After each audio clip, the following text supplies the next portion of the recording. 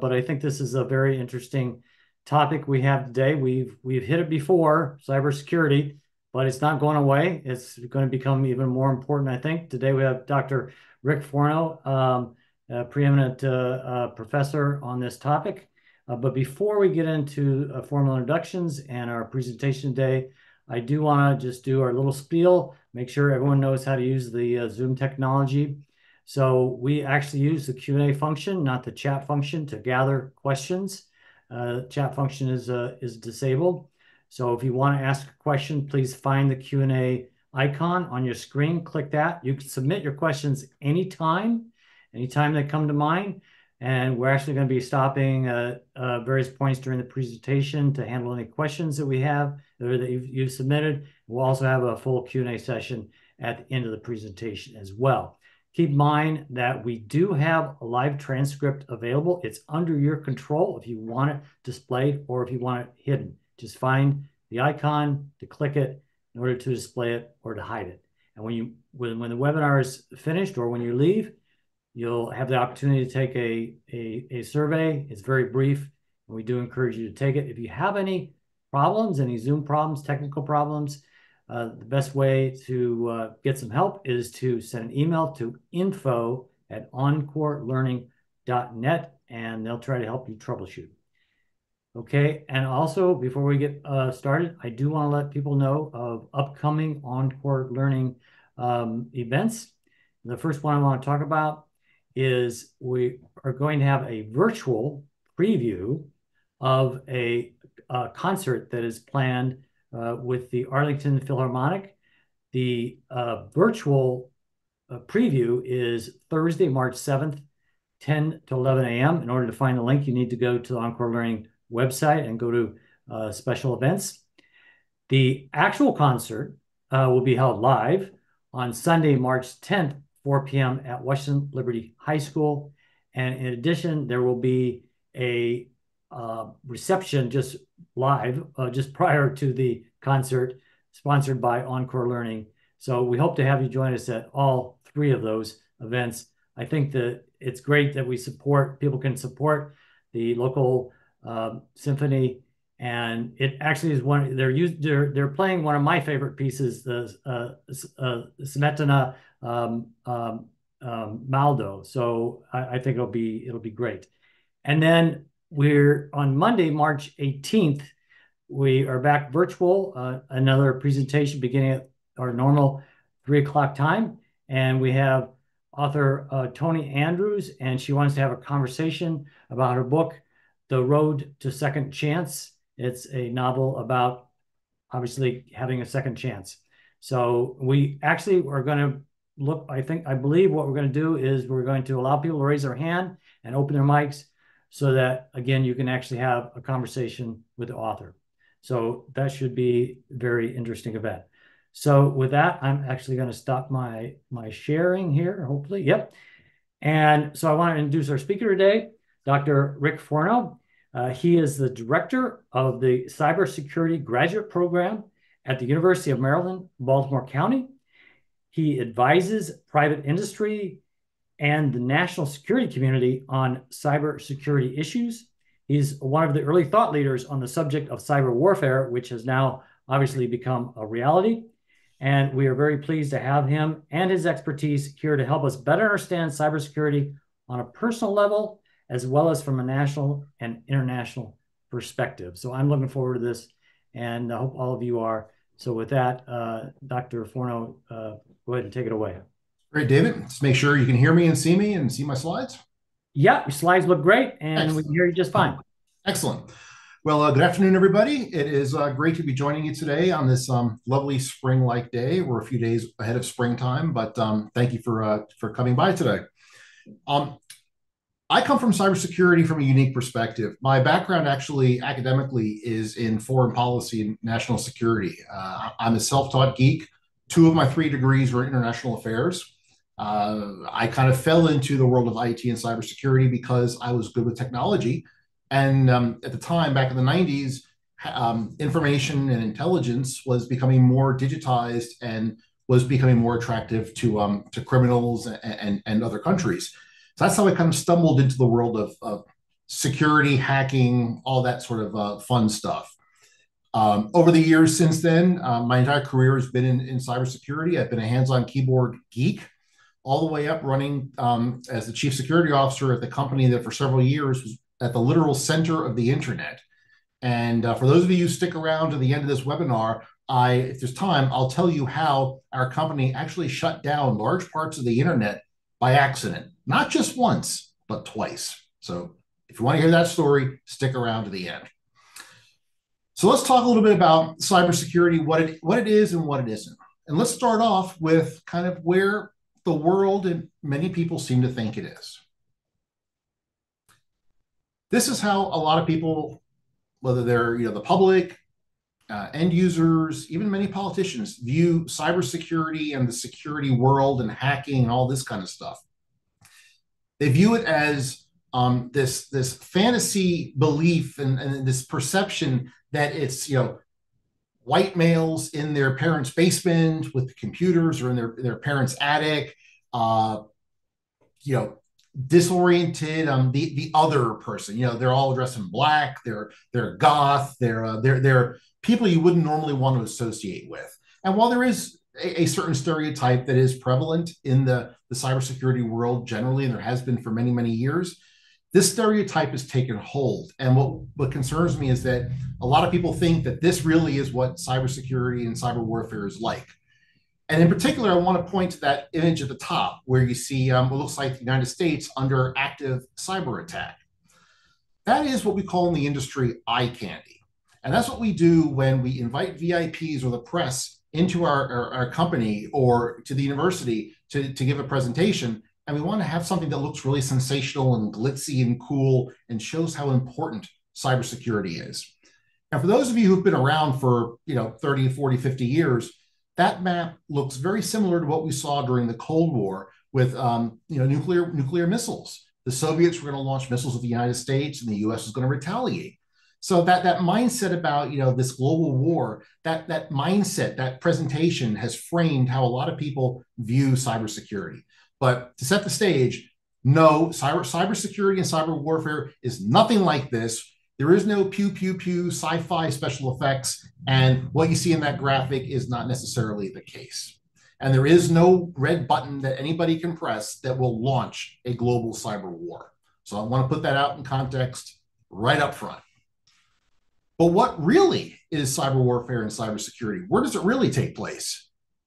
It takes place here in much more conventional modes and environments that many of us have worked with for decades. What we see here on the top left is the building in St. Petersburg, Russia, where the Russian Internet Research Agency was launching its cyber and influence campaigns against the United States elections in 2016 and 2020. A fairly nondescript building in a fairly nondescript city block. Nothing out of the ordinary about that, but inside it was rows of cubicles and desks and people behind keyboards doing mischief. Similarly, the successor to the IRA moved into a nicer digs in that lower left-hand picture, a nicer office building, where now their activities are not just cybersecurity related to influence, but they have a media empire. So now they can crank out and produce lovely disinformation and maliciously crafted videos and audios to cause havoc around the world from an office building. This isn't a basement. This is hiding in plain sight. And on the flip side, in the United States, in the upper right-hand corner, that is a picture of one of Microsoft's security operation centers, where the so-called good guys are monitoring, Western networks to look for signs of security mischief in the world. And in the lower right is a picture of one of the U.S. military cyber operations centers. Again, not very glamorous. It's an office. We have these type of facilities in practically every company these days. It's not sensational. As I tell people many times, cybersecurity and cyber warfare, as far as being a spectator sport, is pretty darn boring. There's not a lot of spectator activity. There is no, flashing lights and network traffic and things like that happening. It's pretty boring if you're just sitting and watching. But of course, there is also the possibility that because of how technology has evolved, you do have the occasional, lone wolf actor who's sitting in a coffee shop or in their apartment somewhere causing mischief as well. So the reality is much different than the perception that Hollywood of the media tends to use, because that's it. These are easier to understand fundamentally for a lot of people than trying to describe what goes on behind these nondescript buildings in these nondescript offices. So I just want to make that clear up front about that there is a distinct difference between the fantasy of cyber and the reality of cyber. So why should we care about cybersecurity? Well, first off, what is cybersecurity? Well, the textbook definition of cybersecurity goes back to the early 1970s, and it really comes down to three key concepts. And we call that the CIA triad. No, not the CIA, the intelligence agency, but the CIA being the confidentiality and the integrity and the availability of information and information systems. The goal of cybersecurity is to protect the confidentiality of information, keeping secret secret, protecting the integrity of information. Can we trust the information that we're seeing? Can we trust the information in our databases? And ensuring that that information is available to those who need it when they need it, provided they have the correct access. So those three simple words really underpin the entire cybersecurity discipline and industry going back, almost 50 years. But it's not just academic. I mean, in the first 20 or 30 years of cybersecurity, it was truly scruffy guys in jeans in the basement doing weird things that nobody really understood that kept networks safe. But cybersecurity has become so much more mainstream now. And why we should care about it, it's so important. And we'll talk about that throughout today's session. But before we understand why we should care about it, we have to figure out, how the heck did we get here? And to do that, we have to think back the last 20 or 30 years about how technology has evolved and how the internet has penetrated all aspects of modern life. It used to be in the 1990s, you would see TV commercials about logging in, logging on. Well, we don't really log in or log on anymore because we are always on. We're always connected, either at home or through our mobile devices, our laptops, our cell phones, and of course, our computers and other devices. So the internet really has permeated practically every aspect of modern society at both a national level, with terms of communications, business, infrastructure, and of course, what we do as individual users. 50 years ago, 40 years ago, computers were big, filled entire rooms. And the only way to connect into them was to be physically connected by a wire. Some of you may remember those old dumb terminals that would connect to the old IBM mainframes. Well, and all the software and all the data that you needed was on that centralized computer. But over time, thanks to the evolution of technology and things like Moore's Law, technology got more advanced, it got more decentralized, and we started pushing that centralized computer farther and farther away. So you had networks, local area networks, and companies could have their own individual networks as well. So you weren't beholden to just this one central location for all your computing power. And now in 2024, we've almost gone back to the beginning, because through things on our cell phones and our tablets and our devices, those devices are now dependent on centralized computing. So if you think about it, we've gone full circle in the world of technology. From centralized computing, where all of our data and we were dependent on this central location and the central service, to a decentralized world in the late 90s, early 2000s, where everybody could kind of do their own thing, to now we're in this app and smart device enabled world where we are once again dependent on a centralized computing system and platform to do business and pretty much run our lives.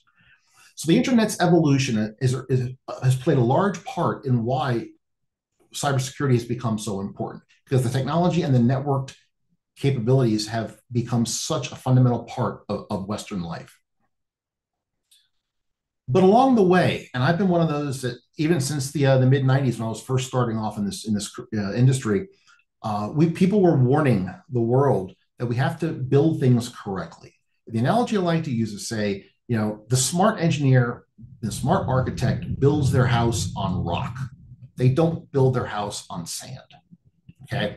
Unfortunately, large parts of the internet, even today, even though we use it so much, were built upon sand and have remained built upon sand, even as those capabilities and resources have become far more important in our daily lives. So the fundamental fabric underlying our modern way of life is flawed. And that those flaws often come in the form of vulnerabilities and risks and threats and things that keep cybersecurity professionals like me up at night. It's very important to understand, too, that the technology at the time, going back 30 years ago, 40 years ago, we didn't have things like spam in email. And I'm sure we all have email spam. Well, the reason why spam is so popular is because email itself, the underlying way that email operates, what we call a protocol, is fundamentally flawed and vulnerable to abuse. And it would be we wish it would be a simple fix to just fix the problem and make the spam problem go away. But we can't, because that's become so enmeshed in how the very fabric of the internet has evolved. It's impossible to wave a magic wand and fix these perennial problems. So here we are in 2024, and this modern internet, as wonderful and awesome as it is still in many ways a house of cards built on a pile of sand. And no matter how many rocks we try to put in there to strengthen things from a cybersecurity perspective, oftentimes it's still underneath it, it's sand. So that goes a long way into explaining why we can't have nice things, why we have cybersecurity problems, why people like me remain gainfully employed in the cybersecurity world as consultants, as engineers, as researchers, as professors, as practitioners. Because the technology is not going away. In fact, it's only getting more and more imbued and embraced by all aspects of society. So like the plumbers and electricians of years ago, cybersecurity folks were in high demand because there are so many problems we have to deal with. And where these problems come from, oftentimes is because things like safety and security always follow practice, profits, and politics. What do I mean by that? We invent something new and we make it available to the world, and the world embraces it. Well, by the time the world has embraced it, we detect problems and maybe threats and risks and issues that give us pause. But at that time, it's too late for us to actually fix the problem because the world is already using, if not depending on these technologies. A great example would be Gmail, free email service. It's wonderful. It's free. We get gigabytes of free storage space for email. We save money. Well, what's the trade-off for having that free access, that free service and that free capability? We allow Google to look at our inboxes and mine and search through our inboxes for messages so they can find better ways of marketing advertisements to us. Okay. Can we tell people to stop using Gmail? It's a very hard slog. Industry and innovation will always advance society, but the problem is oftentimes it breaks things along the way.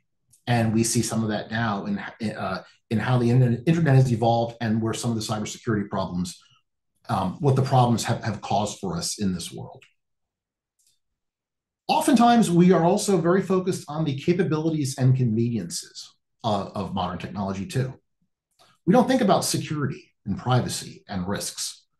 We're like humans, we have this almost like a magpie mentality. When something is shiny and new and it looks cool, we're going to rush out to embrace this technology and play with it and see if we can use it in our lives because it's cool or it's free or it's convenient. But we are often so infatuated with those conveniences and cost savings, we don't think about the other side of the equation. What are we giving up? What are the risks? What are the consequences? And we'll talk about some of these later today. Globally speaking, cybersecurity attacks are on the rise, pretty much on a daily basis. And a big question that comes up is who's doing this? And unlike the Cold War, when if the Soviet Union launched an ICBM at the United States, we could see it from space and we knew it came from a Soviet state. In cyberspace, identifying for real who is launching a cyber attack is very, very difficult, if not impossible.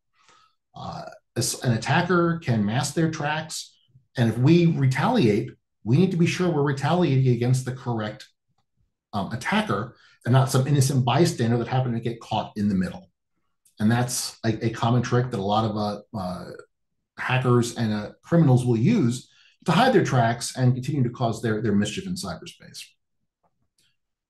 And why can't we have nice things? Also, I think a big part of it comes down to just plain old end user, individual, personal education. Okay. Do we have the ability as society to think critically about technology and how we use technology in our daily lives? I worry personally. Okay, I just turned 50 a couple of years ago, so I'm not the grumpy old man, but I do wonder, are we do we have a generation or two that is no longer able to look at technology and all these wonderful things and the advertising and the marketing and decide, do I really need this new feature, or is this new feature really good for me, or is this something that is going to cause me problems down the road? We'll talk more about these two in a few minutes. And then finally, cybersecurity in 2024.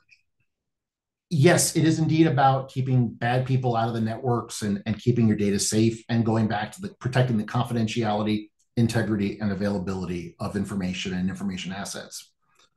But it's become a lot broader than just that. We're now also protecting the economic competitiveness of the United States or of our countries. We're protecting the profitability and the operations of our businesses and our infrastructures. Think back a few years ago when there was a gasoline shortage on the East Coast because of the Colonial Pipeline cybersecurity incident. Okay, this isn't just bits and bytes anymore. The bits and bytes will affect large portions of our population. So the cybersecurity problem has become much more complicated in scope, with far more victims, innocent bystanders, and yes, attackers out there. The attackers will always have the upper hand because by their very nature, attackers break the rules, so they can experiment constantly to see what might work and what doesn't work. And then in recent years, cybersecurity has also become involved in things like misinformation and disinformation and what we call influence operations. We see criminal groups and nation states using cyber capabilities to spread disinformation, vandalize internet websites to promote a certain political agenda or a certain activist message. And responding to these things does indeed tie back to, well, what is cybersecurity? So we've come a long way over the past 40 years in cybersecurity as a field of study and as an industry. It's morphed into this blend where it's not just technical issues we have to worry about anymore, but also, sort of non-technical things about how we as people and users interact with our technology, both individually and on a more broader scale as a nation. So having said all this, what can we do? So the first part of today's talk is to just give you some best practice ideas and tips about what you as individuals can do, what we as individuals can do and should do to make it less likely for bad things to happen to us in cyberspace. I'm not going to say prevent getting hacked, but to do things that make it more difficult for a bad person to cause mischief against us. Some of this may be common sense, but it's worth repeating anyway. First off, keep your systems and your software updated constantly. When a new release is put out by Microsoft or Apple or Samsung, update it promptly. Set your device to automatically pull down the updates as they're released. That will make sure that your devices and your information are protected against the very latest cybersecurity threats. Oftentimes, vendors will detect things on the internet and fix vulnerabilities and problems before they become widespread. And that's so important because as defenders, we are often late to the game because we can't defend against an attack unless we know an attack is taking place. But by keeping your systems and your software current and patched and doing so promptly, you're making it more difficult for a lot of popular cyber attacks to take place. You should also consider your actual data, your hard drives, so your laptops or your computers. If you're on an Apple Mac system, you should turn on File Vault. If you're on Windows, use something called BitLocker, both of which are free and they're on your systems. They come with your computer. And what these do is they encrypt your entire hard drive under a password that only you know. Why is this important? Well, if you have a laptop, if you lose your laptop somewhere or it gets stolen, your data is going to be safe. Or if you decide to upgrade your computer or sell your computer and trade it in and get something new, you if you forget to delete your hard drive, at least your data is encrypted and you're not going to voluntarily spill your secrets to somebody else. We've seen any number of cases in recent years, including by the federal government, where employees have had laptops stolen that had tens of thousands, if not millions, of records of personal data, veterans records, medical records, personal information that were stolen and then sold to others because they were not encrypted. So a good rule of thumb is to always encrypt your hard drives. It's transparent. All you do is flip a switch and you set a password. There's no complexity on your part. It's very simple to do, and it's good practice. Similarly, don't reuse or recycle your user IDs and your passwords across multiple sites. This is so important in an age where you've got things like artificial intelligence and machine learning that can make it very easy to try a lot of different combinations very quickly against various sites to find an account that works. One good way to deal with this is to use a password manager. And there are any number you could choose from, like 1Password is good. Apple has Keychain. It's built into it's the Mac OS. And what this will do is will not only centralize all your passwords in one location, but will allow you to create unique passwords for each website or service that you access. And the advantage here is that if that site, that bank, that brokerage, that newspaper gets hacked and their user rosters get stolen, it's not going to affect your other accounts as well. A lot of people for many years would create their first email address and use that name and email address for all their accounts, banks, brokerages, newspapers, schools, clubs, and so forth. That's a horrible thing to do in 2024. Use a different password for each account, each service that you use. A password manager can help you keep track of them, and it's very seamless within your web browser as well. Another advantage too is, or something to consider, is to segregate your usernames and your accounts by type. So if creating a separate username and password for every site is too complicated for you or too cumbersome, consider creating a set of tiers. Okay, the top tier sites are my bank, my brokerage, my social security account, my doctor's offices. And I'll create those and maybe use one password for all of those. But those are far more important than the password I use to log into Facebook or the Washington Post or something less important in my life. And that's a way to maybe make it a little bit more difficult for bad things to happen, because again, if the Washington Post gets hacked, it's not going to affect the account you use to log in at your doctor's office. So again, it's just a creative way to make things a little more challenging for bad things to happen to you. Hey Rick, Yes, sir. just on the password managers, I was wondering if you could address how safe are they? And I use LastPass. I got a notice from them, as you probably are aware, they got hacked, right? Yeah.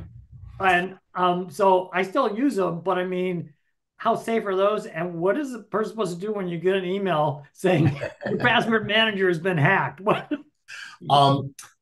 Well, that's a great question. And that was something that really, it took years for me to embrace using a password manager, because I felt that same way. I didn't want to go to use a product or a service that had all my passwords, because I thought, what if they get hacked? Then I'm screwed. That's a problem. Most of the reputable password companies, password managers, are pretty solid and reliable these days. There have been incidents like any technology where they've been compromised. There's been a vulnerability that was exploited. But what you should look for are password managers that allow you to create your vault, your encrypted password archive, and store it locally, or store it somewhere in a way that only you have access to, or that is encrypted that only you have the keys to. And I don't want to go down this whole a big technical gobbledygook for you today, but there are things that you should look into, and I'll just drop this buzzword for you: end-to-end encryption, or E2EE. And what that means is that if you create a password vault and you put it in a cloud somewhere, in a cloud provider, even though it's sitting in the cloud provider, they will not be able to access that file because they have no idea what the encryption key is to open that file. And that makes it a little more challenging and again raises the level of security. But yeah, like everything, trust but verify. Yeah, yeah. Well, I think on that score, we do have a question from Mary on this. I think I've opened up a Pandora's box here, but what happens if you lose the password manager? I think she may maybe mean lose the password, and as you just mentioned, they don't have it. So what do you do then? Well, if you lose the password to your password manager and you don't know it, you are SOL to use an abbreviation. That's why if you do use such a password manager, there's no harm in printing out your password or a post-it note, putting it in your safe deposit box, or put it in an envelope and stick it in your freezer. Having it available that if you forget or God forbid something happens to you and your next of kin needs to get access, they know where they can go to get it. But if you lose your password to the password manager, unless you've created a recovery mechanism, and some of them do let you do that, you're really you have to then recreate all these accounts and reset all your passwords, and it's a very, very cumbersome process. Yeah, and I guess this is related. From Kurt, what are your thoughts on pass keys? I don't know if you want to handle this now or if it's related or want to handle it later. Your choice. Kurt, I'll simply say passkeys are purportedly going to be the next version of passwords that'll make it easier for people to use passwords without having to remember things. I'm not as up to speed on them as I should be. It's still early technology. There's not a lot of places that are supporting passkeys. We really have to see where this goes over time. I mean, we're in the first or second innings of passkeys being rolled out globally. So stay tuned on that. Yeah, and there is one more question now that I have you here. Yeah, so we'll clear this. So Lynn says, what do you think about suggesting that entities which send more than designated minimum number of emails pay a minimal fee per message to discourage spam? I guess you could bifurcate that. You got your regular marketing email, but then you also have these nefarious emails. I don't know if Google has a way to distinguish between those. No, it's very hard to do something like that to control spam. I know back in the late 90s, there were features on some internet providers where if I sent you an email, your server would send a challenge back to me, a link I had to click on to confirm that I was a human being before it delivered the note to you. That was cumbersome and worked for a little while, but to charge per email, it's going to be very unwieldy. And then you get into things like what they call micro transactions, where you're charging a fraction of a penny for something. And that's a whole complicated thing that far beyond the scope of this talk. Yeah. Oh, okay. That pretty much clears the questions for now. All right. Okay. Yeah. Common sense would also say, use things like ad blockers and other plugins to your web browsers to block a lot of the noise and junk that sites and web browsers try to force on us. I use Firefox as my web browser. It's great for supporting plugins that enhance my privacy and actually improve my web experience. It's always good practice to back up your systems regularly. Apple has a feature called Time Machine. It's very simple. It's no frills, but it's better than nothing. That way, you've got a backup copy if something happens to your laptop or your computer. It should be easier for you to recover if there's a problem or you spill coffee on it sometime. We'll talk a little bit later about how we manage smart devices. As far as your laptops and mobile devices, don't set them to connect to strange Wi-Fi networks. A lot of times a phone will look for the nearest available Wi-Fi network and connect to it. Well, unless you trust that network, you may be opening your phone up to problems. So consider turning off the auto connect to any open Wi-Fi network. Additionally, and these are a little more user-intensive recommendations, but I think it's important to at least give them to you as food for thought. Review all the settings on any new product and service or site that you have. And I'll give you an example of those in a few minutes.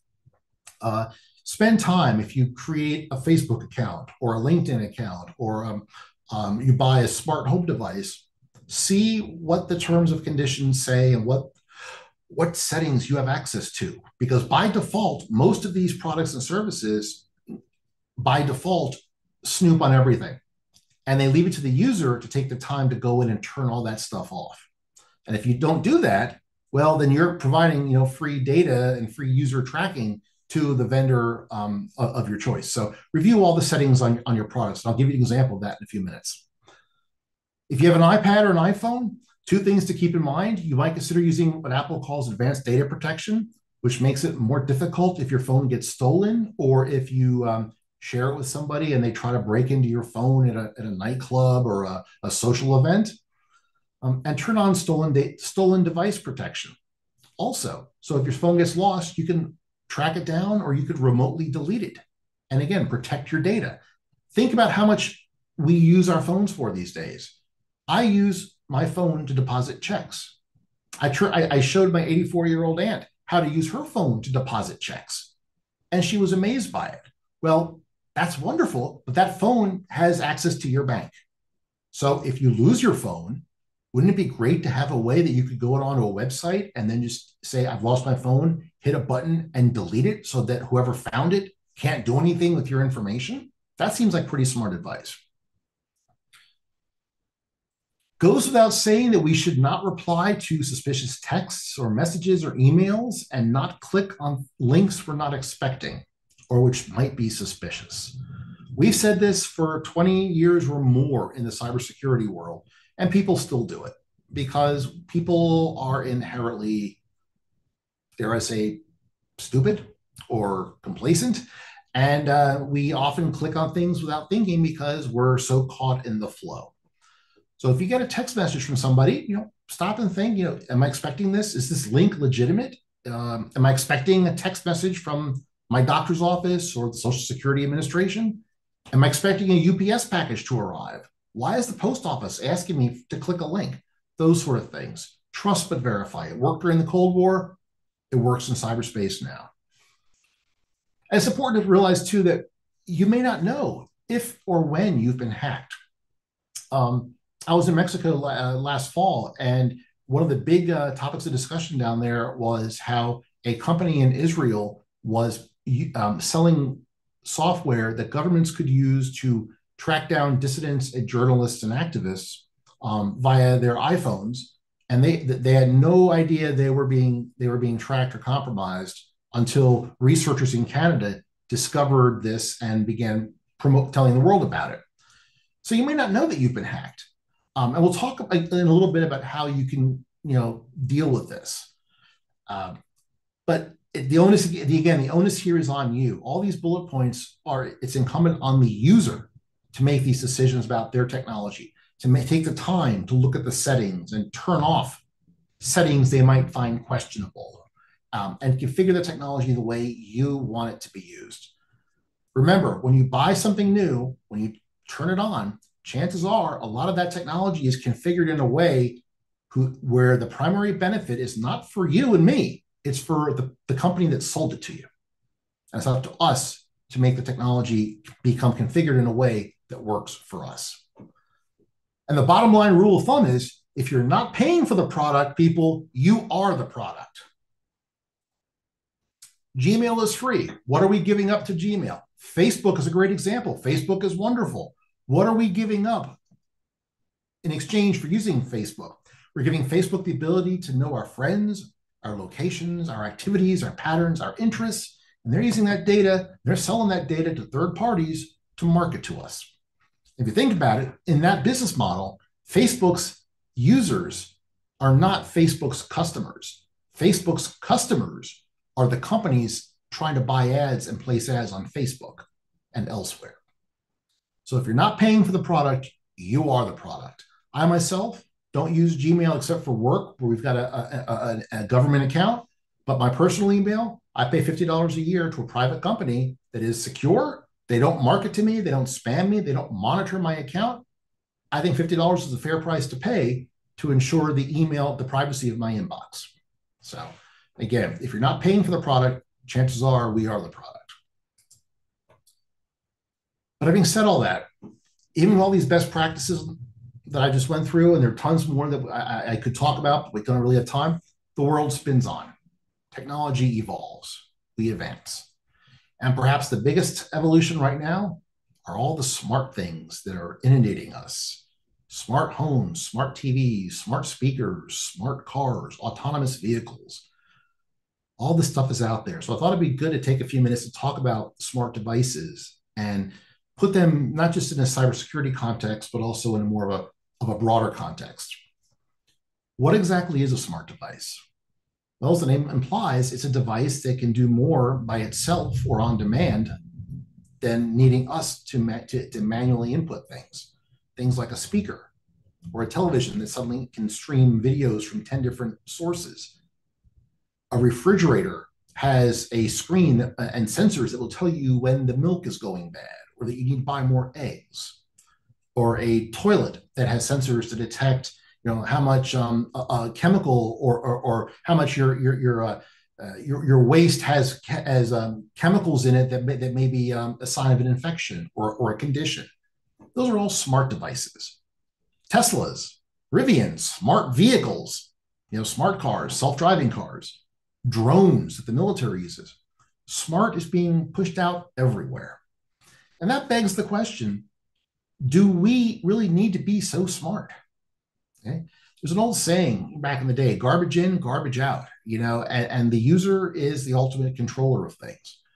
And one of my concerns is that we're being pushed all this smart stuff down our throats. Right? Do we really need this? Think back to what I said earlier about embracing new technology. This stuff is great. Smart TVs are wonderful. I'm going to buy one. But what's the trade-off? What am I giving away and giving up to get that smart capability? Even worse, what if we lose our minds? What if our smart devices get senile? Or as we see more and more, what if our AI devices start hallucinating and giving false information or information they think is correct, but indeed is totally fabricated? As a professor, I see this quite a bit when students submitting papers that have been run through AI services like ChatGPT, and they produce perfectly sounding and readable information that is completely wrong. That's a hallucination, to use a common term. So things like that begs the question, what are the risks of these smart devices and their so-called smart society? And the answer is, I don't know, but I'm skeptical. You can watch movies like The Terminator with Skynet, and when the computers launch World War III, and other movies where the computers run amok. We're not at that point yet, but I think we're setting the stage to remove people from their ability to do a lot of things for themselves. I'm not saying that's a bad thing. I'm saying we have to be wise in how we embrace these technologies so that we are not introducing greater risks and greater vulnerabilities to our personal lives and to our world at large. One thing to keep in mind about smart devices is that smart often means it's taking place in the cloud. And the cloud usually means someone else's computer. So whenever you see a smart device marketed to you, remember that means it requires an internet connection, and data from you in your home or your car is going to go to a third party somewhere and be analyzed to not just provide you the capabilities of that device, but perhaps to market to you down the road. Amazon's a great example of this. So how do we protect ourselves against smart devices? Well, everything I just said earlier, all the cybersecurity things I just mentioned, those come into play here. Thinking critically about the technology. Do I need a smart refrigerator? Well, it's more things to break, more proprietary parts. And to be honest, okay, I'm 51 years old. If I can't remember that I'm running low on milk, I've got bigger problems in my life than my refrigerator, okay? So think before we embrace these technologies. If you have a smart speaker, well, where is it used? How are you using it? Is it listening to you all the time? Again, these are common sense practices, but they're also cybersecurity practices as well. You're working with these smart devices, you are still working to protect the confidentiality and the integrity and the availability of your information and your livelihood. Now, speaking about artificial intelligence, I saw this a few weeks ago, and I think it makes perfect sense. Someday we'll all be replaced by artificial intelligence, but old Sarge says replaced implies one already has intelligence. And this goes back to something that I worry at a much broader level that's outside the scope of today's talk. And that is, with all this technology, it's great. And we're becoming producers of a lot of videos and fun things, but we're losing the ability to do and think for ourselves. And that ties back to intelligence. So the takeaway from this is smart technologies are great, but use them carefully. In my own world, I have a smart TV. I've got a 70-inch Samsung TV in the other room. It is a smart TV. I can get Netflix and Disney and Hulu and all those other fun things on it, and a bunch of channels from Samsung. But I have turned my smart TV into a dumb TV because Samsung will also be tracking everything I watch, everything I click, what services I watch and when, what programs I watch, which advertisements I see. I don't want them knowing what I watch or how I watch television or what movies I watch. So what I've done in this case, I've got this smart TV. It is on a separate network in my house. It has no internet access. And every few months, I will put it on the internet to download the latest updates to the hardware, and then I take it off the network again. And what that does is it turns that smart TV that's gobbling up all this data into a dumb TV like we used to have 30 years ago, where it's just essentially a computer monitor. And that, to me, that raises the bar, makes it more challenging for the vendor, Samsung in this case, to monitor my viewing habits and use that stuff to market to me or other people. So again, that's just one example of how we can raise the bar. There are smart devices, smart appliances. When I bought a new stove like several years ago, the workers had set it up in my kitchen. And would you believe that my GE range had Wi-Fi? Why did I need an app on my phone and Wi-Fi on my range? If I can't walk the 20 steps to my range to preheat the oven, again, I've got bigger problems. The workers were still packing up the trash, and I was already finding out how to turn off the Wi-Fi because I did not want my oven to be on the internet. Okay. So again, those are hidden features. You've got to look for them in the product material. And if you're not comfortable with them, turn them off to make it more difficult for bad things to happen to you. I mentioned earlier, here's a free tip. For those of you who might use Amazon Alexa, you can change the wake word. I'll bet you a lot of people here who have Amazon, they probably use the default, Amazon or Alexa. But you have other options you can use as well. So you can see here, I use one that is going to be very difficult for people to know because I don't know anybody with that first name, the last one there with a Z. It also means that my Amazon will not get triggered by a television commercial or inadvertent conversation. And I'm not saying that word here because I've got an Amazon speaker on my desk and don't want to trigger it, but just to show you, when you go through the apps and your various devices, you can look through and see what settings you can play with to make it, again, this technology work better for you and help preserve your privacy. So I see there are a bunch more questions. Let's go ahead and take a few minutes for some additional questions that came in. Yeah. So I think when you mentioned the private email company, you definitely piqued my interest, and also a number of our audience members, Judith, Dolores, and Paula, all want to know, what are the best services, or what's the one that you use for $50, and also Judith specifically asks about DuckDuckGo, whether that's a safer option. So. Sure. DuckDuckGo is a more secure, more privacy protecting search engine compared to Google. It's an option like anything else, really. It just depends if its search results meet your needs. If Google works for you, great. If DuckDuckGo or other search engines might work, feel free. As far as email services that I use a company. They're based out of Melbourne, Australia. They're called Fastmail, one word, or PO Box here in the States, pobox.com. And they've got a bunch of different options. And again, I'm not getting recommendations or referrals, but they've been rock solid. They've been around for probably 25, 30 years. And again, all they do is provide email, calendaring, and contact management. That's it. They don't market stuff to you. They don't check your inboxes. It's very straightforward. And as I say, I know with them, I'm not the product. I'm actually a user. There were other services you could use as well, but that's the one I use, and I've got a lot of friends who use it as well. Proton Mail is another one you consider too. They are extremely focused on privacy and security. They're based in Switzerland. They're a little bit more expensive, but they're another option to consider. I think also you were talking about don't auto connect to public Wi-Fi.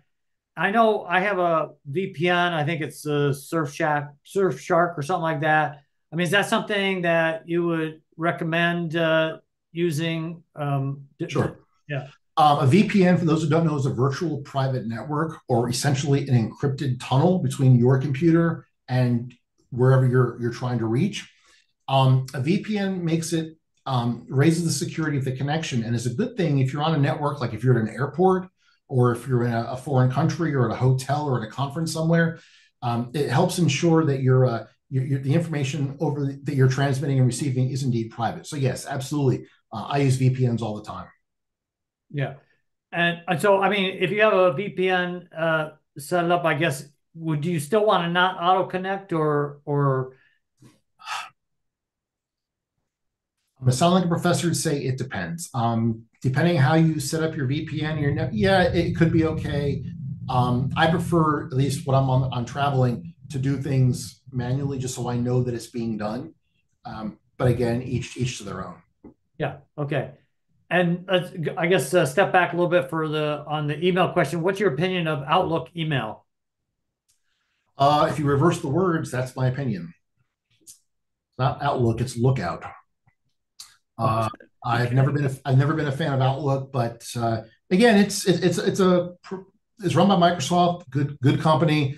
I don't use it just because I'm a hardcore geek, and Microsoft doesn't really, Outlook doesn't really appeal to me. But for most people, Outlook is fine. The client is fine, and it's you know I will put them in the same categories as Gmail. You know, they're more than acceptable. Just again, know what you're getting into. That they may indeed be trying to sell you things along the way. It's like when you install a new copy of Microsoft Windows, you get a ton of advertisements popping up on your computer to buy more Microsoft stuff. Okay, you might get that in Hotmail or in Outlook Mail as well. But I don't have any hard problems with it if you were using it.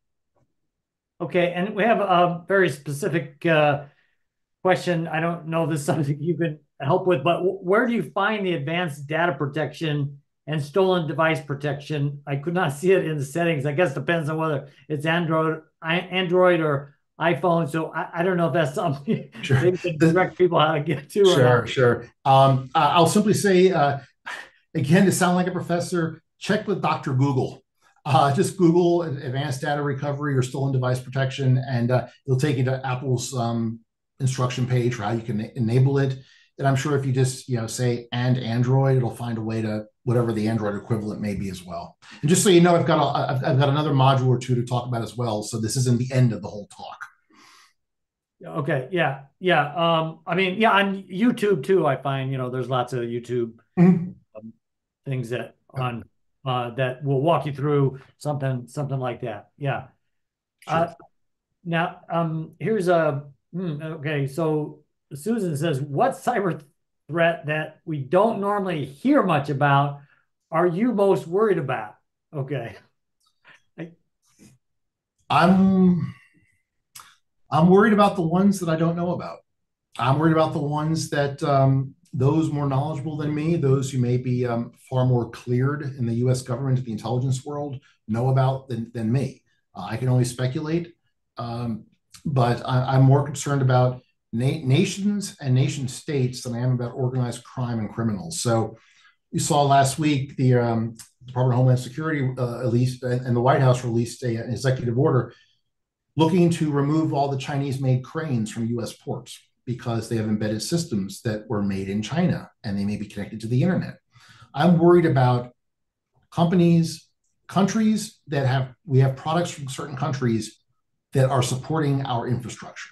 You know, Chinese made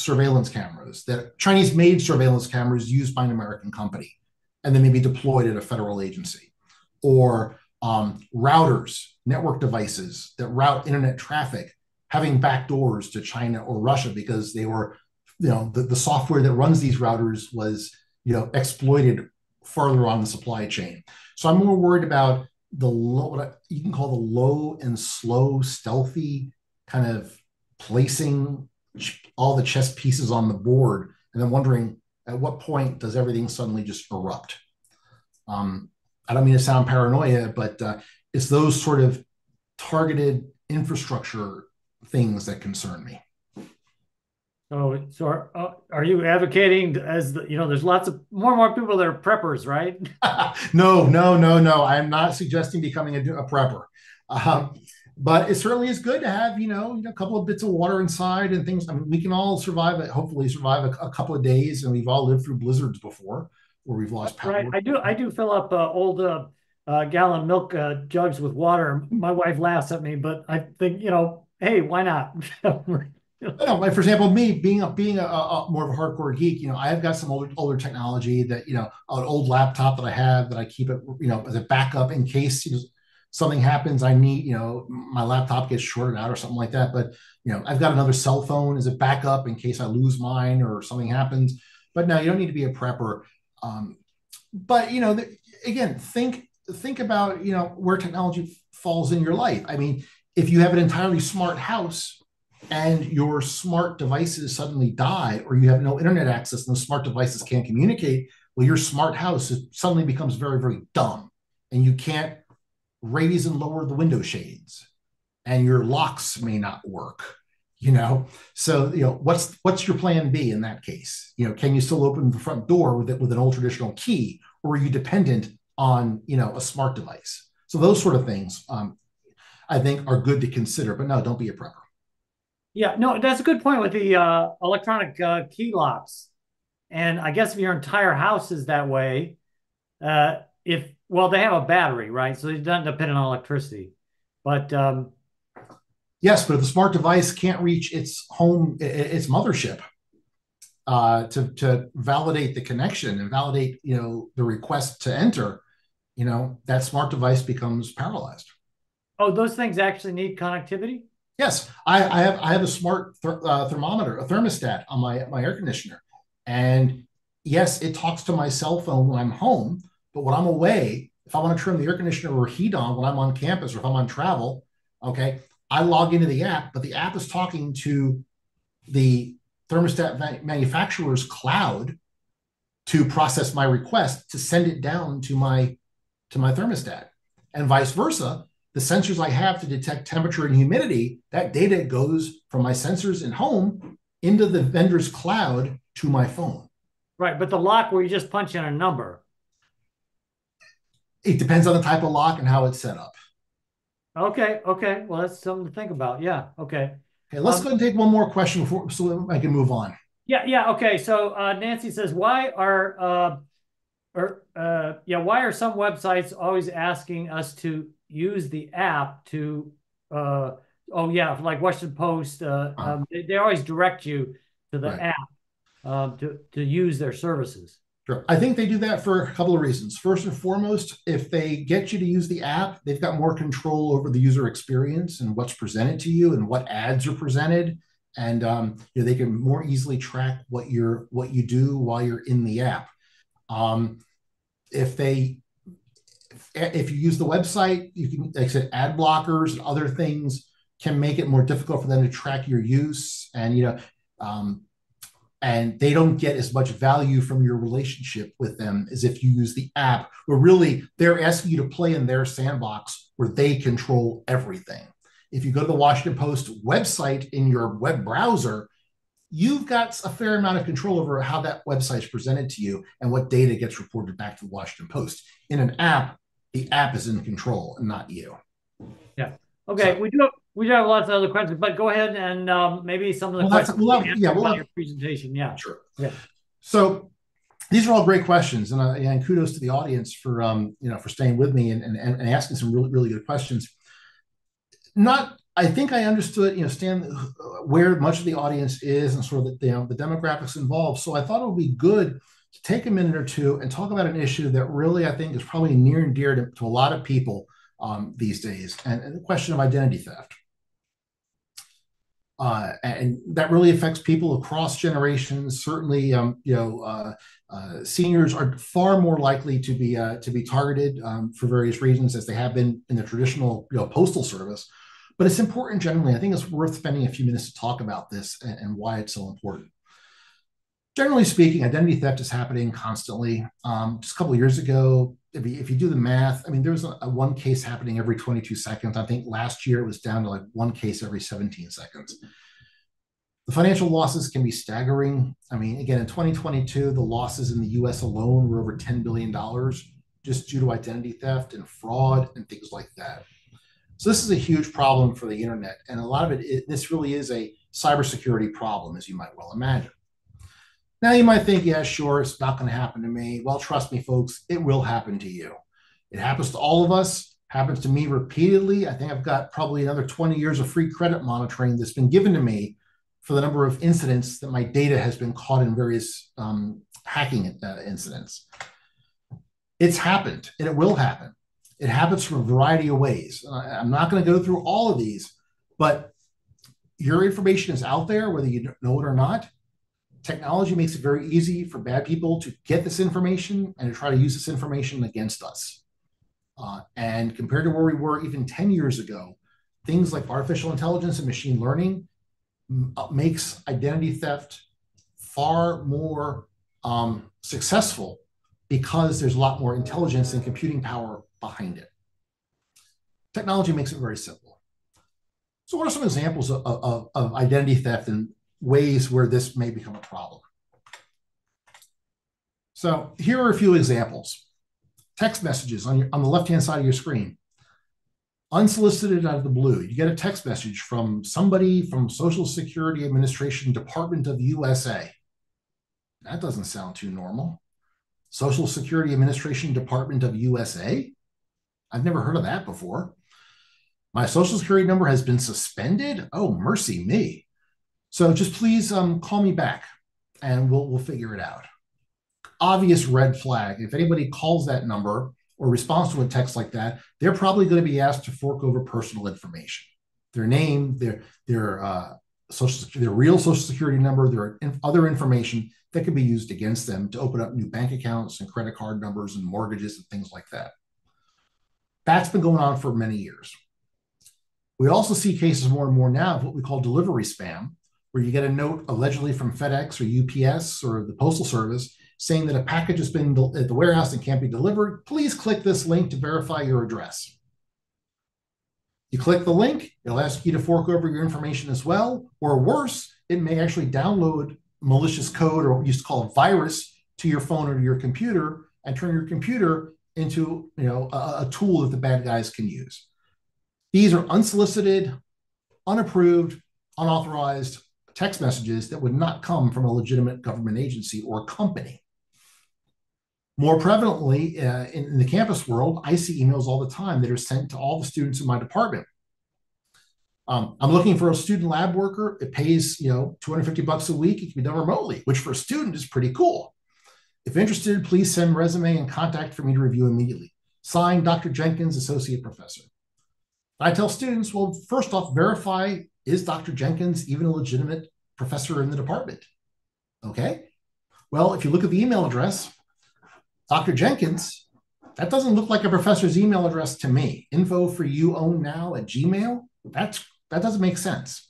Again, trust, but verify. I also get a ton of emails allegedly from Anthony Blinken, U.S. Secretary of State. I'm trying to reach you to discuss important business item. What is your cell number?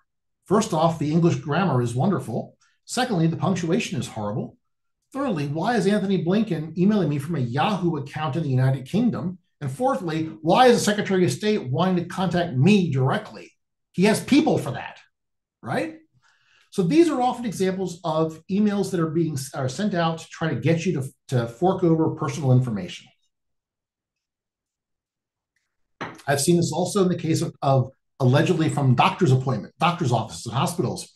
Dear doctor, dear Rick, your test results are ready. Please click on this link to view them. And it comes from an address I don't recognize. So again, trust but verify. What we see a lot of too, and I'm sure many of you do as well, messages like this. If you use Gmail and you see a big red banner, that's a good indication that this message is dangerous. In this case, I got an email saying that this address, my password will expire today, and I'm required to update by clicking the link. Never do this. Okay. First off, you don't know where that link is going to go if you click it. And number two, it's common knowledge that most internet companies and organizations are not going to email you a note like this. But yet, people still click on these links because there's an urgency. Oh my gosh, my email account might expire. It sounds high pressure. It's not. That's a trick that criminals have used for years, even before the internet. High pressure sales pitches, high pressure con jobs, okay? And the internet makes it so much easier to do. Don't fall for it. So what do we do about identity theft? Boils down to three things: deter, detect, and defend. By deter, we're trying to protect ourselves. How do we do that? We do everything I mentioned an hour ago. Practice safe computing. Make sure we're updated and we're patched and we're doing all these things correctly and properly. Use Wi-Fi carefully. And as we just talked about, consider using a VPN, a private network, or connecting not to the airport Wi-Fi, but use the Wi-Fi on your cell phone. Most cell phone plans include a hotspot. Use it. You're paying for it. That's a higher degree of trust than an airport's open Wi-Fi, where who knows who might be lurking on it. I mentioned compartmentalization about usernames and passwords. I'll talk more about that again in a minute. Don't overshare your information in your life on social media. Social media is great. We can share pictures and videos and things like that with friends and family. But be careful. If you post on Facebook, the wife and I are going to California for 3 weeks and we'll be back at the end of March, and you come home and you find that your house has been broken into and all your valuables are gone, your insurance company may not cover your losses because you were stupid enough to tell the world, we're going out of town and our house will be unguarded. So don't overshare on social media. Consider blacking out things like your license plate number. Blur the license plate numbers. Blur if you have a picture of a house address or a credit card. Take steps to make it more difficult for somebody inadvertently to see this information and use it against you.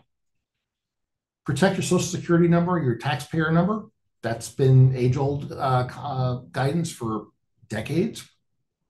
And also consider using credit cards to pay for things instead of debit cards or checks. Credit card losses are capped at only $50 per card when you report it. But an ATM card or a debit card, they tend to have higher loss risks, meaning you're responsible for more of the loss if there's an incident. And if you use a check, sometimes you put a stop payment on it, and that requires a stop payment fee, and there's more work for you. So I tell people, if you're paying for things online, or even if you can write it down, use the credit card number to get a higher degree of consumer protection. Monitor your credit reports.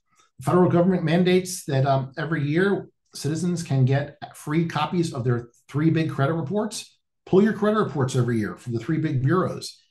See if there's any things suspicious on there, any accounts that were created without your knowledge, or any requests for your information. Monitor your credit score. A lot of credit card companies allow you to monitor your credit card score for free. If you're still using paper documents, shred them before you throw them away. Don't just throw them away in the bag out in front of your house. You never know who's going to come by and pick them up. You never know who is going to be at the junkyard or the garbage place looking for your bills and your receipts and your information to get personal information. I tell people in 2024, I think most places are pretty safe that you can consider using paperless statements and invoices for banks and brokerage statements and credit cards. Less paper to lose and keep track of, and it goes directly to your inbox. And if your computer is encrypted, again, it's a higher degree of certainty. I say again, trust but verify. And apply common sense. Hopefully we all do that, and not just computing, but generally. Throughout time, you should also, in terms of detecting when there may be a problem for you to deal with identity theft, look for signs of unusual activity. If you get your credit statements, look for any odd transactions, or if you get a spending alert from your credit card company, or there's suddenly less money in your bank account than you thought. That might be a clue that there's something amiss. Maybe your credit score went from nearly perfect to only middling. Well, what caused that 200-point drop in your credit score last year? Maybe something happened that you need to look at. Perhaps you get email alerts or phone that your password or accounts have been changed, or a request was made to change your password. Did you make the request to change your password? If not, somebody may be trying to change the password to get into your account. You know you've got a problem if you start getting real collection calls or letters from collection agencies, and you know good and darn well you have nothing to be in collection about. That's a definite sign that there's something suspicious happening. If you get an increase in email spam messages, that's probably a clue that your email address has been caught up somewhere and is being used for malicious purposes, identity theft or fraud or whatnot. It is not the end of the world. My email addresses have been compromised, but it's just something to be aware of. And finally, if you use a credit card or a check at a retailer and they suddenly deny it, that might be a clue too that one of your accounts may have a problem somewhere and it might be worth investigating. So what happens? We're a victim. Oh my gosh, what do we do? First off, do not panic. But you should act quickly and contact the entities you deal with. If you think your information has been compromised, contact your bank, your brokers, your brokerages. Change your passwords on those accounts if you want to. Again, just raise the bar to make it a little more challenging, just in case. Changing passwords is easy these days. If you think you really have a major identity theft incident on your hands, consider filing a police report formally.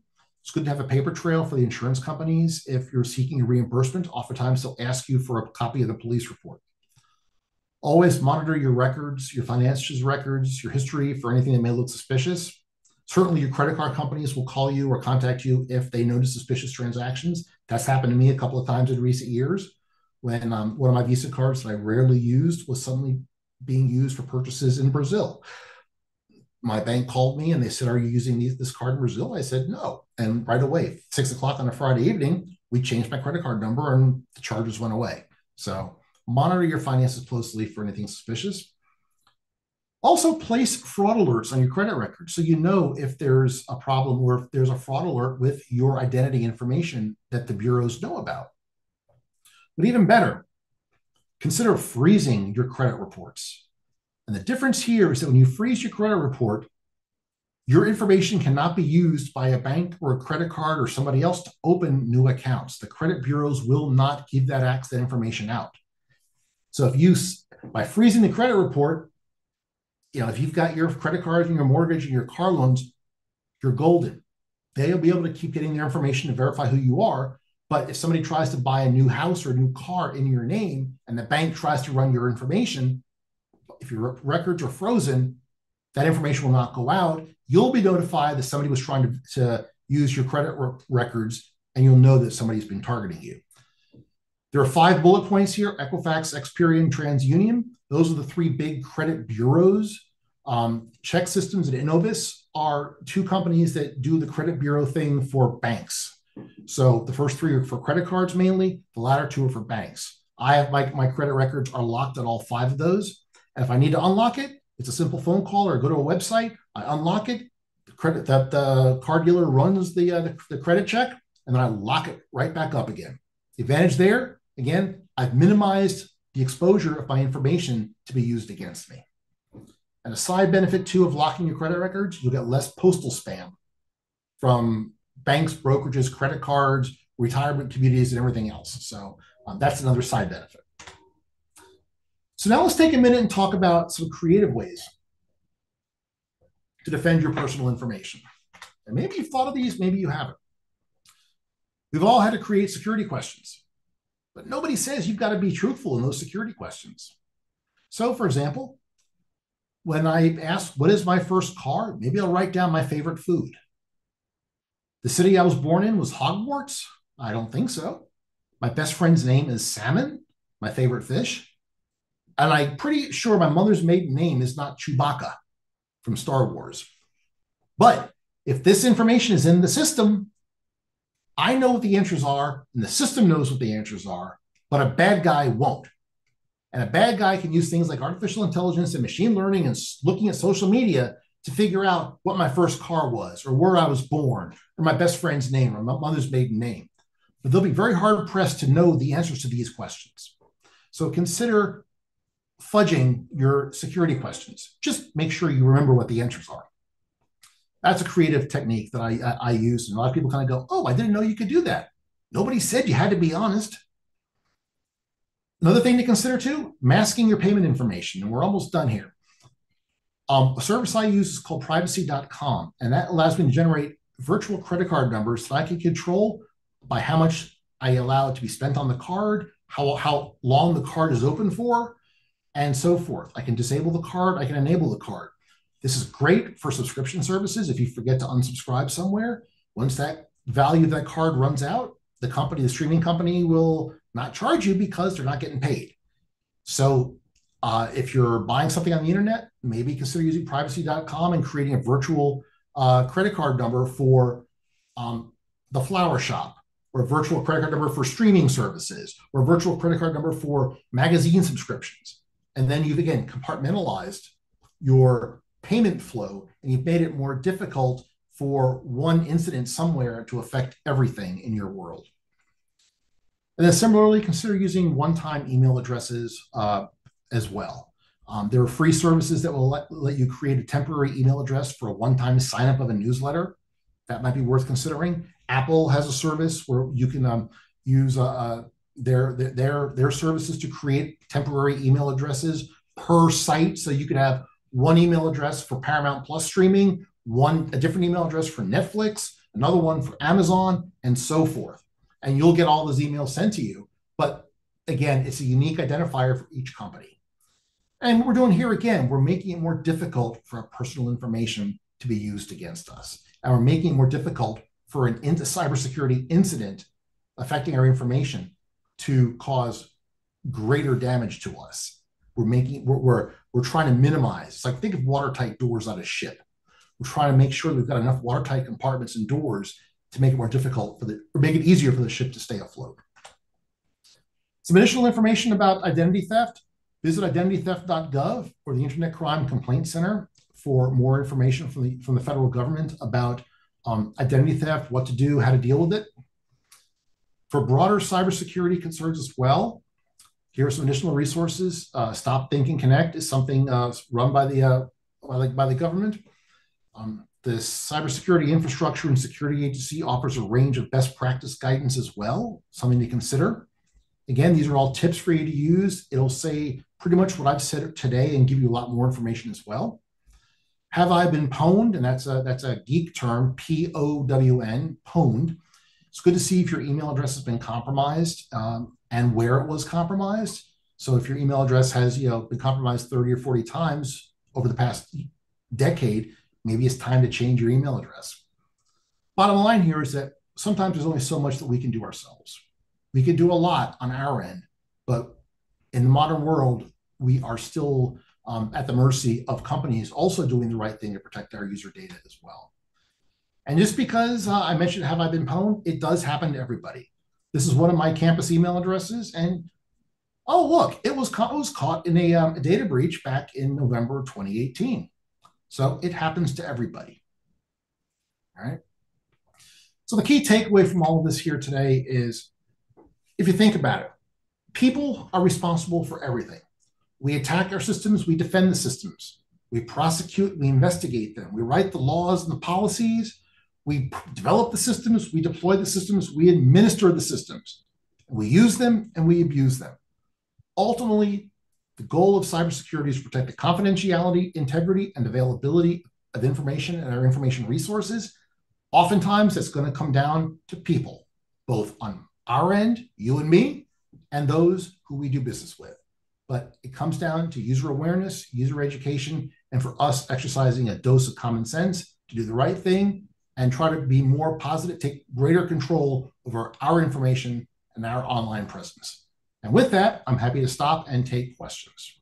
Okay, yeah, we have about a dozen questions and not a whole lot of time, so maybe kind of rapid fire session here. But what are your thoughts on TikTok? I don't use it. It's popular. There are some concerns with it being a Chinese company. Like any platform, it just depends how it's used, but there certainly stands to be some oversight somewhere along the way. So I mean, are they grabbing our data? I guess that's the probably the Yeah, question. oh, absolutely. If you watch TikTok in an app, you're in TikTok's app, they're monitoring what you watch. You're logged in. If you log into TikTok, your account is kind of a history of all the things that you've watched, and Can that they history. grab data on your phone? I guess that's what I've Yeah, heard that they can possibly swat, get all the other information, not just what you are watching. it depends on the type of phone, obviously, and how the phone is configured. Um, but depending on the phone, yeah, they could get more information like your location and your whereabouts, in the world. But yeah, it is a concern, as with any social media place. I mean, again, most of these apps are downloaded and installed with all these things turned on by default. And we have to be smart enough to go in and turn them off, or at least know what's tracking us. Okay. What's your opinion on Windows 11? I assume this from a security standpoint, not from how easy it is to use. That's another session, I guess. Um, I have a long track record of hating on Microsoft, so I don't use Windows at all. Haven't used it for 20 plus years. So I'll say use at your own risk, but if it works for you, Godspeed. Okay. And why can't we trace who's making anonymous threats to public figures? Very good question. Uh, well, again, technology makes it very easy. If you think about the number of unsolicited telemarketer calls you get, the number may show up as being Arlington, Virginia, or Falls Church, Virginia, or someplace in the US. That caller ID information has probably been faked, and it's probably coming from a call center in the Philippines or South America or South Asia. Technology makes it very easy to hide our tracks in cyberspace, which is why I said before it's very challenging to find the true culprits, whether it's a spam attack or a hack attack or making threats. If you're crafty enough, you can probably get away with it. Okay. What are your thoughts on Apple Pay? Again, I guess from a security standpoint, primarily. I think Apple Pay, I use it. I think it's more convenient and it's more secure than using a credit card, because when you use Apple Pay, you're not actually dropping your credit card information at the store. You tap your phone to the computer, to the reader at Giant or the retailer, and your credit card number is not exchanged as it would be with a credit card. What is exchanged is a mathematical algorithm. I'm trying to keep it really simple, that validates your identity, your credit card number, and the amount you're charging, and it sends that information to the vendor. So there's less chance of your credit. There's no chance of your credit card number being compromised because that credit card number never leaves your phone.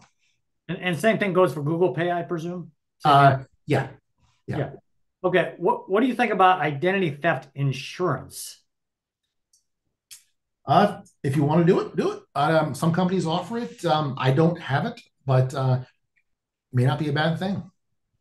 Yeah. Well, and kind of related to that, how do you know if you've been hacked and what can you do about it? Well, as I said before, if you have you know signs like if you're getting weird alerts from your banks, your brokerages saying your accounts, log in from Korea. Well, I never went to Korea, so it couldn't be a legitimate login. Or if you're getting alerts that your password has been changed or a request was made to change your password, those are all signs that your account, it may not be actively targeted specifically for you, but it's caught up in some broader cyber attack. That happened to me a few years ago with Apple, when my original iCloud account with Apple was compromised, and I kept getting alerts from Apple saying it was locking me out of my own Apple account because the number of password attempts that were being generated every hour. So I had to create a whole new Apple ID, and then turn on some additional security to get around that. So that to me was a clue that my email was being used to, or was part of a larger cyber incident. Okay, and we have someone says, can we get a copy of the slides? Will you give us sites? You've talked about, actually, I just let people know that, Encore Learning really isn't set up to push out slides. We are hoping, I mean, we are recording this and we're hoping to post it to YouTube. So you can rewatch this hopefully on YouTube. Just we may not get up there for another 4 or 5 days, but if we do get it up there, you just go to Encore Learning and navigate to find our YouTube site, or just search on YouTube actually. So that's your best bet. But we're not really set up to push out slides to audience members since we don't have your um, necessary information. Let's see here. Okay, what do I do if I get the email saying there's been a request for password change? What about when Facebook account has been spoofed so that your friends are getting weird stuff supposedly from you? I think that's happened to a lot of people. So I guess kind of two questions in there. Sure. Well, I'm not on Facebook, never have been, never will be. So I'll speak anecdotally or kind of from a third party perspective. Um, is if you get the alerts and if you can validate that your account was compromised, if there's like a history in Facebook where you could see login attempts and where they came from, that might be a clue that yeah, your account was being targeted. But more often than not, I think a lot of these are just spam or people trying to find people they can trick into giving away their remember those emails that I showed you where your password's expired, click a link to reset your password? Well, they're expecting people to click on that link that goes to a website they control, the bad guys control, to create a new password that they will then turn around and use to log in as you. So in the absence of specifics, I would say you can probably safely disregard a lot of those alerts unless they truly come from Facebook. Okay. And Nancy asked, what other bad stuff might happen to us from cybersecurity concerns besides being targeted more accurately for things that we buy? And I guess I don't know if she's obviously if you buy a smart device, you kind of talk a lot about that. And I don't know if it's not a smart device. I mean, unless they're embedding nefarious cameras or microphones, I guess like it's just a furniture, we're safe with that still, right? Yeah, I mean, but it's hard though. For example, the new if you have a Roomba, those things are great. They roll around the house, they vacuum and they mop. Well, okay, the newer ones will map your house out, and that mapping data is not stored on the robot; it's stored in the cloud. Well, who owns Roomba? I believe Amazon is in the process of trying to buy them. Well, that so now you've got a map of your house stored in somebody else's computer. That may or may not be a concern for you. So you have to think that way. You have to take a broader perspective on these devices and where that data is being sent. Yeah, it may for example, nothing things we might not think about are right. problematic. Yeah. Correct. Okay. And let's see. Here's a couple of very specific ones. So one of them. So they have an Apple Watch and an iPhone, and they got it in case of the fall in emergency. Right. But it jumps in conversations a person's having, and so the question is, are all the conversations available at Apple? And if they turn off that conversation ability, will it still work for the intended purpose of being able to call emergency? Well, I believe when you hear something, if your Apple Watch or your iPhone talks to you, it's just talking to you through your headphones. It's not listening in on your conversation per se. My understanding is that Apple does not listen in on your phone conversations. So you probably can turn off those voice notifications in some settings somewhere on the watch or on the phone if you want to. So it's still going to pick you up if you say some magic word or something? Or, Well, I mean, if you turn off voice notifications, if you fall, it's presumably still going to call for help if you fall. because of the well, how would it do that if it's not picking up your voice? Well, the microphone, I mean, the fall detection does not on the Apple Watch or the phone is not listening for you to fall. It's not listening for you to drop a glass. It's monitoring the position of your body and the speed at which the body moves towards down, essentially. And once it detects that, or there's an impact or a velocity, you're going from 90 miles an hour to zero, that probably means you're probably in a car crash. Gotcha.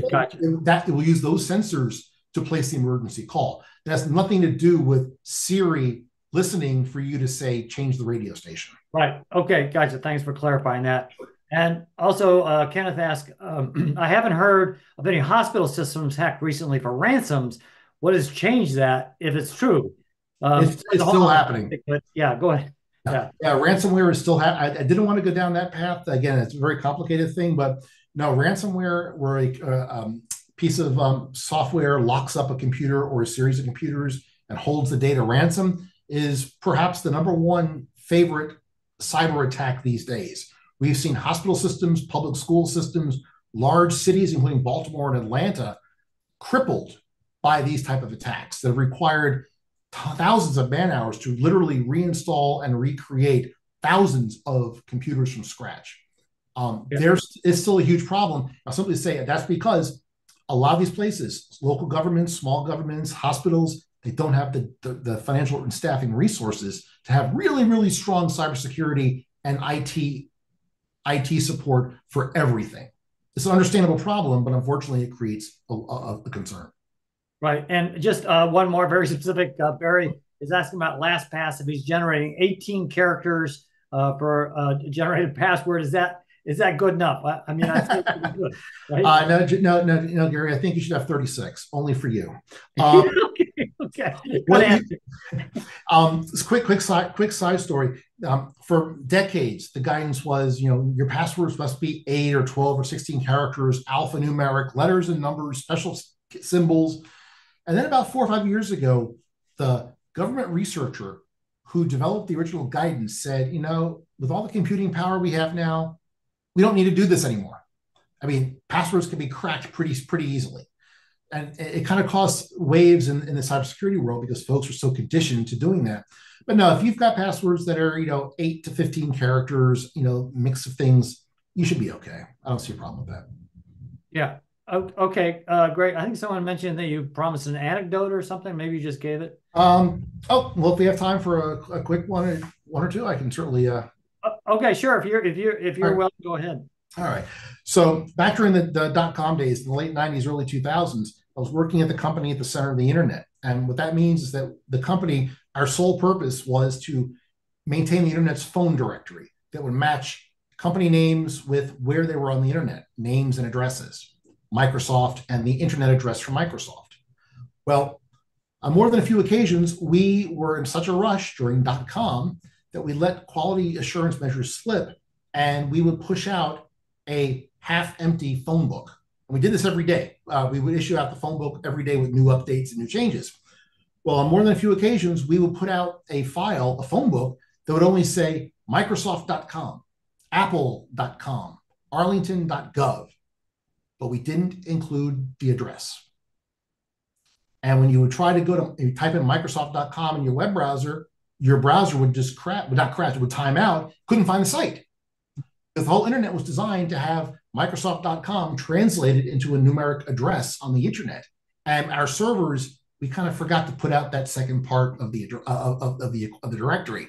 So we had to rush through. But there were some times where there were a few periods where large swaths of the internet in the .com domain, we took offline because we were such in a hurry to push out the latest update. So we learned some hard lessons back then, and thankfully that never happened again. But we learned fast from that. So yes, I have the dubious honor of working for a company and seeing us paralyze large parts of the internet for a few times. Okay. Yeah. Thanks for that story. And I feel like this is a topic we could probably go hours and still not get to the bottom of it. But I really appreciate you taking the time. And we had over 100 people join us, and obviously a lot of people with questions. And I hope that people got their felt good about the responses. I think you were able to cover everything that they threw at you. So we really appreciate that. And thank the audience for joining us on this wonderful afternoon. And I don't know, any parting words you might have, Rick? Yeah, I would simply thank everybody as well for sticking around. Thank you. I see the icons, the thumbs up. Hopefully this made sense. I'm glad it did for those. Parting words, I would say, take this not as gloom and doom, but just as a warning to be diligent. Don't lie awake at night. Don't panic. Don't go rushing out to change everything in your life.